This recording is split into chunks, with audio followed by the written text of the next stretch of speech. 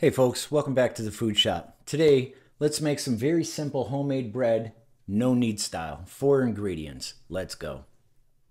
Okay, first you want to start with 1.5 cups of warm water. You want your water to be 110 degrees Fahrenheit or 43 degrees Celsius. And to that, let's add 2 teaspoons of active dry yeast. Give it a good mix, set it aside for 10 minutes to activate the yeast. This recipe calls for 4 cups or 500 grams of flour. Typically, I use a bread flour because of the higher protein content, but you can use all-purpose flour. It works just fine.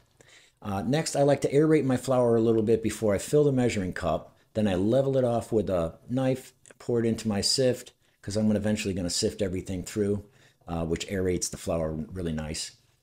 1 teaspoon of a good quality sea salt I like to use, and then sift it all together.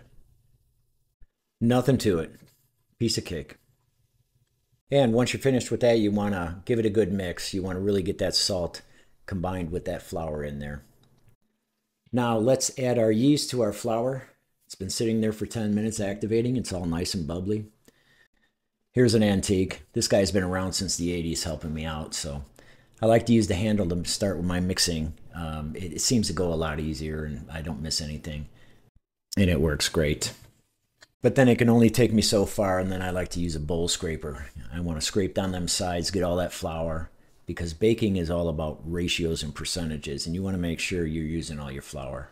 And once you're done with your mixing, we want to cover it with a tea towel and let it proof for 2 hours in a warm location. After that 2 hours, your dough should have doubled in size. There's little air bubbles on the top, letting you know you're good to go.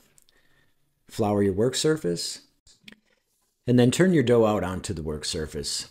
Make sure you get it on the flour. I like to spread it out kind of like in a rectangle and degas it.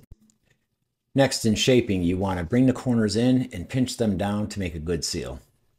Do this with all 4 corners. And I like to roll it into a little bit of a log, sealing it along the way. And then I'll take a bench scraper and I'll start to form it into a ball. And then towards the end, I want to pull the dough towards me to stretch the outer layer. This will help form a nice crust during the bake. Next, we're going to want to transfer that dough into a bowl lined with parchment paper. And now here's a good tip for you. Take your parchment paper and crumble it all up. Makes it fit into the bowl much nicer. Transfer your dough onto the parchment paper. Get yourself a nice clean bowl.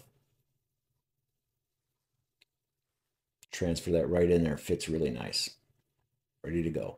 Let's cover that with a tea towel, and we're going to let that rest for another 30 minutes. Now, when your 30 minutes are up, use a lame or a sharp razor, and let's score the loaf. Don't be afraid to cut into it. You can always tell a nicely proofed loaf when it splits really nice. Now let's transfer our loaf into our preheated Dutch oven. Be very careful here, it's very hot. Use oven mitts for this. Parchment paper and all. I like to spray it down with a little water, but that's really not necessary. Make sure the lid goes on, into the oven, 450 degrees for 30 minutes. Now after 30 minutes, we want to remove the lid and the parchment paper. We're partially baked right now. Things are looking good, but we want to keep that lid off, and then we want to take the parchment paper off. We're going to put it back in the oven for another, you can go 10, 20, even up to 30 minutes, depending on how dark and crispy you want your crust to be. Back into the Dutch oven, no lid.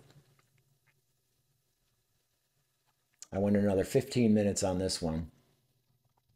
Now we're looking for an internal temperature of about 200.